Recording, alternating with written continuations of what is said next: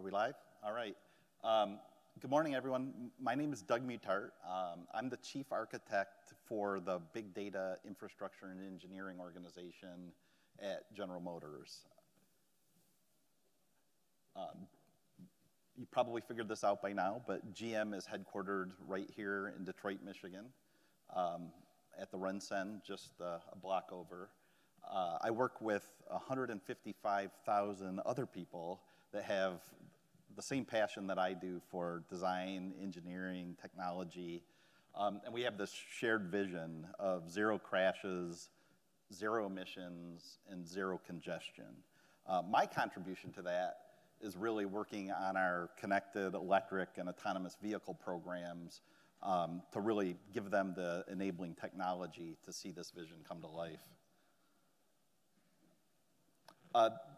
It's actually, there's some significance having the conference here today. I was sitting in this building 22 years ago, almost to the day, when Scott McNeely said something that really would set the stage for a lot of what I'm going to talk about today. Back in those days, we talked a lot about Genie technology, Corba, Java spaces. Today we're going to talk about actor systems and reactive streams. The thing that still amazes me is that we're still talking about Java on wheels. I mean, essentially, right? So, I just thought that it was a really interesting tidbit that, at Convergence 2000, we were having this discussion, about Java on wheels.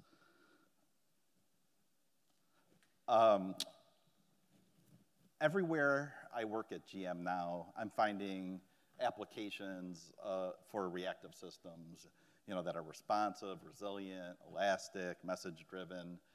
Every team I talk to is using event-driven architectures. We're using high-speed vehicle telemetry to build customer, dealer, partner experiences. We're using industrial IoT in the assembly and manufacturing plants to do device-level analytics, look at, how do we prevent, machinery from breaking down. We're building digital twins to configure, command, control the vehicles themselves. They've got, tons of different electronics in there that we can manage through a digital twin. We're building fast data pipelines for that vehicle to be able to interact, with its environment, something like the smart grid.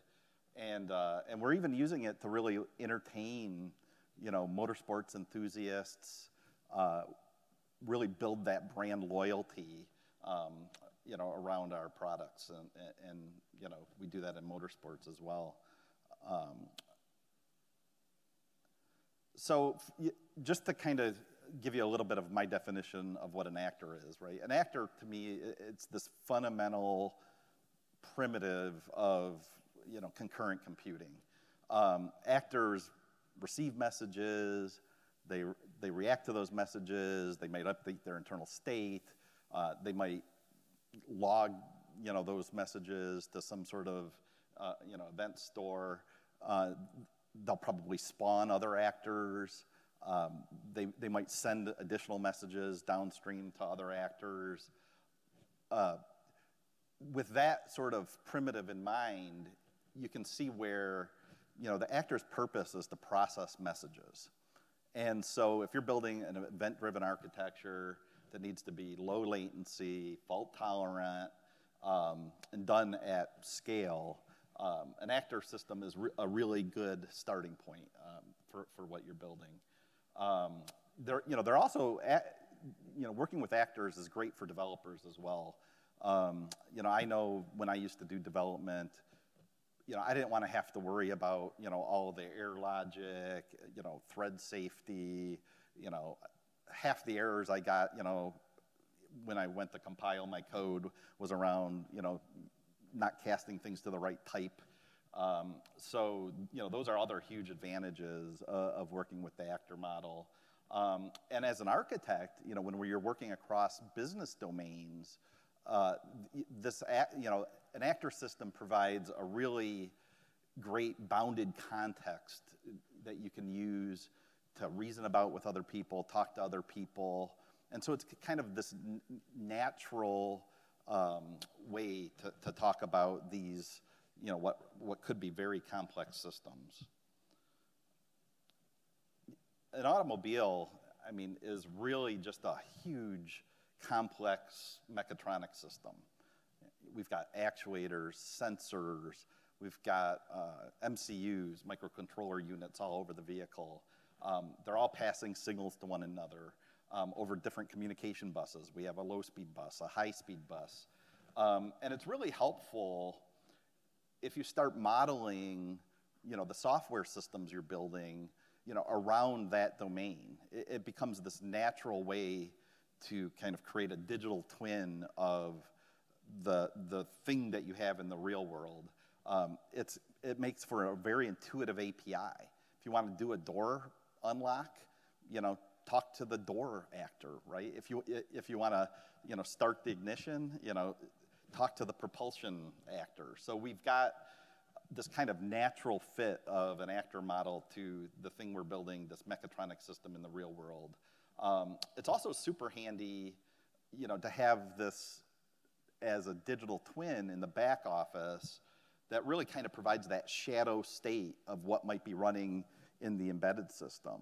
So you can have a copy, and if you get really ambitious, you can have a copy of the same code, that you're running on the vehicle, running in the back office. And that enables all kinds of opportunities to do emulation, simulation. You can practice doing a firmware update. Colin mentioned, some of those use cases you see. So it's really just, to me, the biggest advantage of working with the actor model in automotive is this notion of a domain-driven design that everyone can latch onto: engineers, software developers, business folks. Jonas actually mentioned it too. You're climbing that abstraction ladder, right? The better your abstraction of your problem domain, the easier it is to work with these problems. So, this notion though of like an actor that manages the behavior and state for itself is really powerful. I don't know if any of you are familiar, if you work with the Akka toolkit, there's a sample application that everybody looks at called the Dining Hackers, application. And it's really just an example of a finite state machine, built with actors that kind of message one another and change their state. And so if you start looking at something a little bit more complex, like a mechatronic system, like a vehicle, you can build, a state model as well, right? And it can be arbitrarily complex. What happens when your charging is interrupted for your EV, right? What happens when you've got Super Cruise going, you're level 2 autonomous going down the highway, and somehow that disengages, right? So you can build these state machines basically that handle, all these different events, and you really start to build. You're starting to define almost the day in the life of a drive or a driver, if you want to think of it that way. But what happens really when instead of just one drive, you start thinking about a trip. Instead of just one trip, maybe a journey. Instead of one journey, tens, hundreds, thousands of journeys. You really start to build, this day in the life, right, of a driver that you start to understand. That's way more important than just sort of the software that you wrote. Now, what happens if you start infusing that state model that you've built with intelligence from other sources? It turns out there's some prior art on this. The military intelligence analysis community had this notion of something called activity-based intelligence, right? And so what they're looking at is, these diverse data sources, data streams, if you want to think of them that way, coming in, and they're trying to look for patterns, or more importantly, they're trying to look for changes to patterns. And they use that to really create decision advantage for their warfighters. And we said, well, hey, wonder if we did the same thing to create value for our customers, right? So we started to look at, all of these data streams coming in, as a way to look at patterns of life. You've got, geointelligence. We've got the latitude, longitude, speed, direction of the vehicles. We can draw polygons, to do, to paint various geofences, around points of interest. We've got human intelligence, right? We know driver preferences, we know passenger preferences, their settings. We've got human intelligence, I just mentioned that. Signal intelligence, measurement stuff, we know weather, road conditions, our LiDAR can even pick up, is there a pothole, in this section of the roadway? We use open source intelligence, right? You can do social media mining. You can look at government data sets, or we've got our own, fleet of vehicles doing millions of drives every day. We can use that data that we capture. And then we've got the signal intelligence, right? The actual vehicle telemetry coming in from the hundreds of sensors that we have on the car.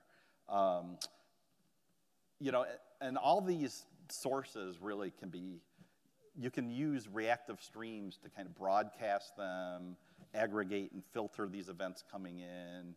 You can train AI models, you can survey AI models that make predictions and inferences about this data, and then you kind of merge the streams back together for action, right? So this is sort of that notion of using, an actor as sort of an autonomous agent who's looking at these patterns, making decisions, and then taking action.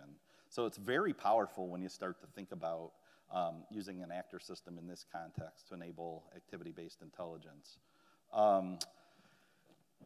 So one of the things that I think I've heard a couple times at the conference today already is, what's the developer experience like when you're building these kinds of systems, right? So it's really important. I mean, you have to pick, you've got that whole menu of choices to make, right? We use the Akka toolkit quite extensively, but there's so many different features and capabilities. We've taken a product management approach where we start to build what we call a product, out of that toolkit that we can then deliver to our data science community, our developer community. Some folks want an SDK, so we'll take specific features, capabilities, and we'll give them an SDK that makes it consistent, conformant to what we want, and they can use that SDK to build these actor systems and streams. But some folks, maybe an engineer that's doing some analysis of one of our electrical control units, he just wants the data, right? He's like, hey, just give me the raw protobuf coming off the vehicle bus, wrap it in a cloud event so I know what the metadata looks like. So for them, we just give them a simplified API. And we've gotten pretty creative with the tools that are already available, right? We can use something like similar to Spring Initializer, where we can just basically generate an actor system that they can use. They can use configuration files to say, hey, I want this Kafka topic, this Pulsar topic to be streamed to this Azure Event Hubs topic, and I want to transform it, from Avro to JSON. And if we don't have that, maybe they can build their own plugin that does that transformation, right? So that's this notion of really just tailoring the whole developer experience around the preferred programming paradigm of the people that are using these systems.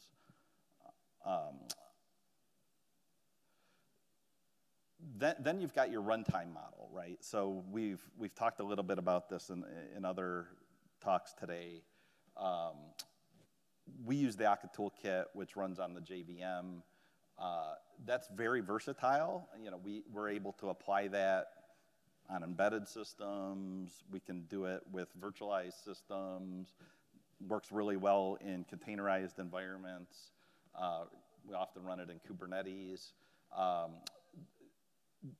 these all actually really help because they provide these additional layers of elasticity and resiliency that you want in a system like this. I would say one of our challenges and one of the shortcomings right now is there just hasn't been enough work done on running, JVMs in safety critical environments. Colin mentioned safety critical systems a little bit.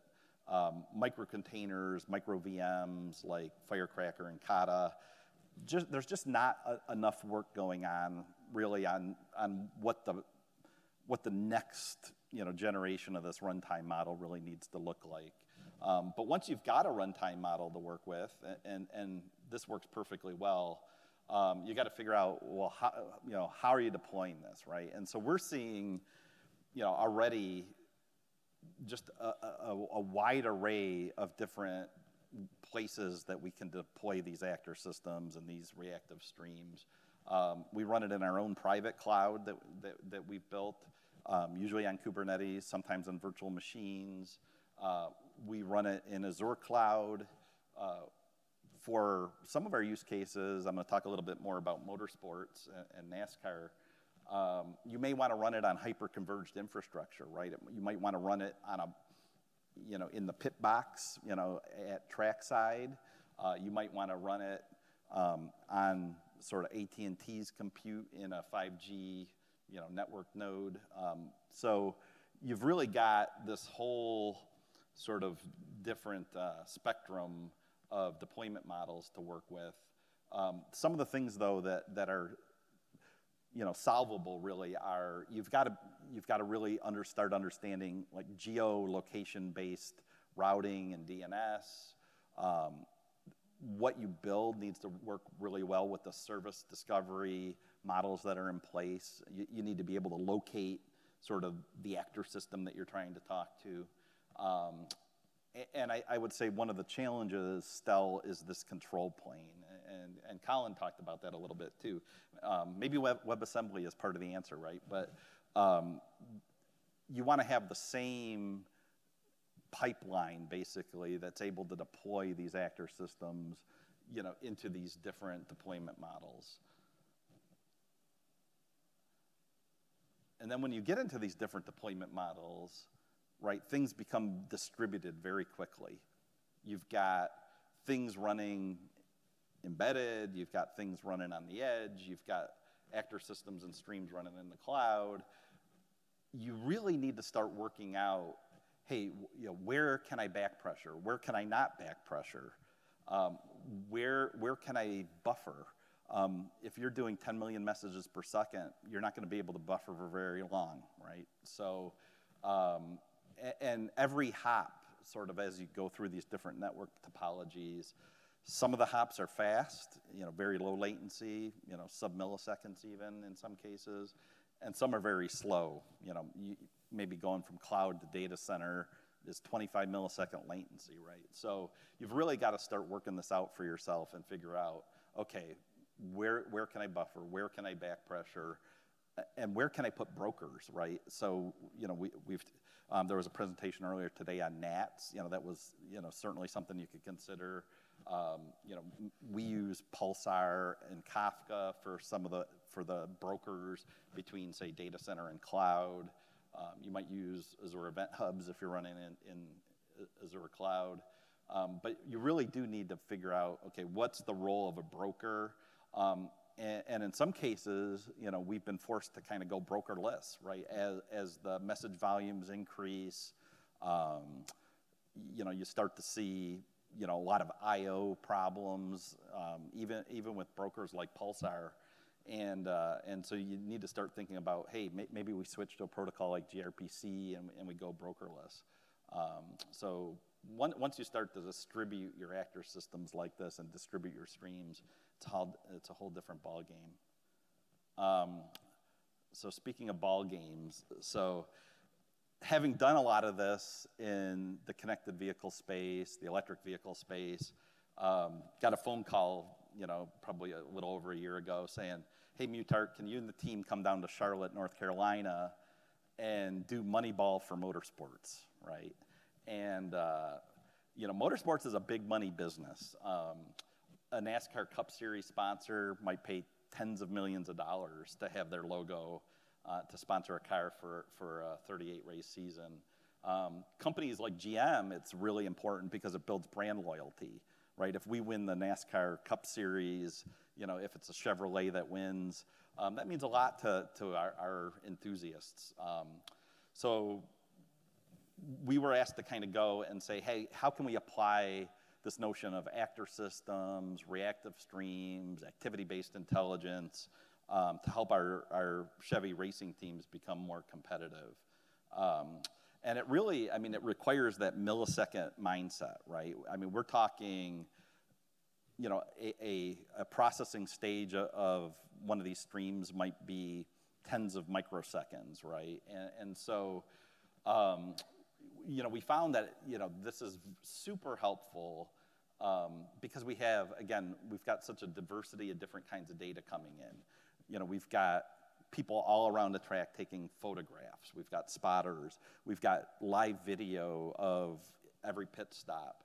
All that needs to be processed in real time, right? We need to do text analytics on all of the different radio communications between the driver and the pit crew and the spotters and what the NASCAR race, you know, officials are talking about on the radio. The race strategy, we have to use AI to really augment the decisions made by the driver and the crew chief in real time, right? We have to make decisions like, you know, do we pit or do we not pit now? Do we take 2 tires? Do we take 4 tires? Do we top off our fuel? Do we make any adjustments to the chassis? And you know, we're looking at, you know, when a car gets hit, you know, what's the size of the damage, you know, on the quarter panel, and we have to use photogrammetry to do that. So we found that using reactive streams, we could actually just process an immense amount of this data in real time, serve up AI models, make decisions, and really just generate that competitive advantage. And you know, you can understand some of the challenges here. You know, you've got 40 cars racing around the track at almost 200 miles an hour. You're trying to do like a haversine distance calculation between all 40 cars to see how close, you know, they are to one another. You're trying to make decisions in real time based on, you know, the traffic density, you know, how much dirty air is there, you know, because drag and all that really matters. I mean, just an example would be a 1% reduction in drag, like at a track like Daytona, you know, could be 10 positions at the end of the race for you. So it's really a really cool place to start to apply some of this reactive stream, reactive system architecture to a very interesting problem domain. You know, and obviously the digital twin also comes into play, right? You've only got 40 cars, right? So you can pretty much, you know, have a, you know, ghost car, you know, a digital twin of every vehicle running for the entire race. And you can go back 3 years and replay these races as many times as you want to do training and simulation. So it's really powerful application of this. So Jonas had a quote very similar to this earlier in the opening keynote. This one kind of is a little older than that, but Boss Kettering was really the wizard of General Motors, right? He's the one that invented the electric starter and, you know, 175 other different things in the automotive business. And you know, but again, the concept was, you know, and this is really what I'm getting at with today's talk. We really need to start rethinking, you know, what about the primitives that we're using to construct these systems, right? This isn't, and what I mean by that, you know, is, you know, first we have to kind of figure out what's this pattern that's reoccurring like over and over and over again, right? And every example that I've given today really is, hey, you're processing an unbounded stream of events, right? It's nice to have functional operators, merge, broadcast, you know, concatenate. They have to interact with this actor system, this digital twin that you've built that really encapsulates all the behavior of the system. You may want to write all those events out to a log, a journal of some sort, right? So that you can replay them later, so that you can recover from failures faster. And then you typically put the results of those decisions out in some sort of messaging system, right? It could be a grid or service mesh of some sort. It might be a message broker like Pulsar or Kafka. But this is sort of the pattern that kind of comes up over and over again, right? And it's very easy to insert AI and machine learning like into this sort of virtuous cycle. I purposely drew the arrow that way to make it look a little bit like a smile. But because every time I see a new problem, I immediately kind of think about this pattern and how we can apply it. But the real shift in thinking, right, is to stop thinking about, all these different, web service frameworks and, different logging frameworks and figuring out service registries and containers and container orchestration. I mean, at this point, data is an afterthought, right? It becomes an accident of the architecture. The last thing on the list is sort of your data. And what we found is we're really starting to take this data-centric, view of the world, right? Where everything's an actor, an event, a stream, a function. We may or may not, log those events, somewhere to an event store. But those really become the primitives that you start working with. And that's been a real game changer for us. But where it goes from here, right, we've seen a little, serverless, definitely, you get that with the cloud. It's a little harder to do in your own data center, but that's kind of evolved into this notion of databaseless, right? Where you may have an event store where you're putting stuff, but you as a programmer don't worry about it, right? You let the infrastructure take care of that. We're starting to think really heavily about how do we go brokerless, right? A broker is a bottleneck at the end of the day, right? It's going to be, I/O that might become a bottleneck. But where we really want to get to, right, is data scientists, developers, they're scarce resources. If you can build a developer experience and, maybe even get beyond the developer experience to a point where it's developerless, I guess is what I called it here, then you're really talking something different. And I guess the way I see that, like if I was a futurist, right, is that you've got these actors who are kind of coming up with their own new behaviors, on the fly. They're always learning, they're always adapting. It's almost like a neural network of actors. This is really letting machines do the work, right? And that's really where ultimately we have to go. A lot of the systems I showed you, it takes teams of architects and developers and testers to get those systems right. I'd really like to get to a point where, these primitives, these compute primitives that we have are able to do that for themselves, right? And just take advantage of the infrastructure that we give them. So that's really, basically the big takeaway for me is kind of switching your mindset, pivot from this sort of code-centric view to the world to this data-centric set of primitives. And then hopefully we'll get to that point where it's just kind of doing its own thing. Thanks.